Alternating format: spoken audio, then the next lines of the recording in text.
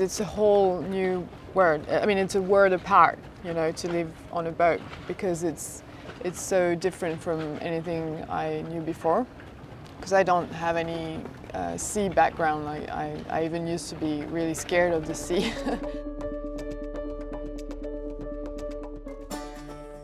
The experience of volunteering on the Blue Panda has been really interesting, and I learned a lot. Living on a boat and learning from sailors is really exciting, because there's always something to do on a boat.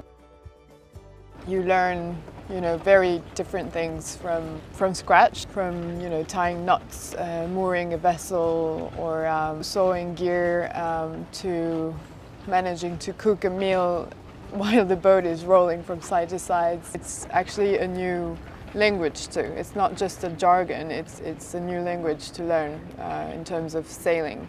I totally got over my fear of the sea. I can even dive now a little bit.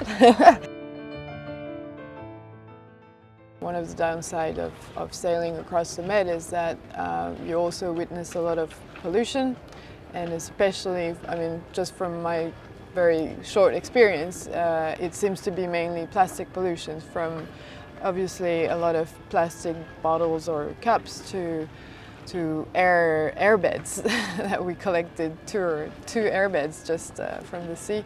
All the places we sailed to are facing these problems. In 15 minutes in Zakynthos we collected about 4 bin bags full of single-use plastic. So we did that in the end for an hour, and we collected around 12 bin bags full of plastic. And the next day, it was back. It was incredible, and I mean, what can you do? If there's not a strong policy behind, like, it's still gonna continue to happen.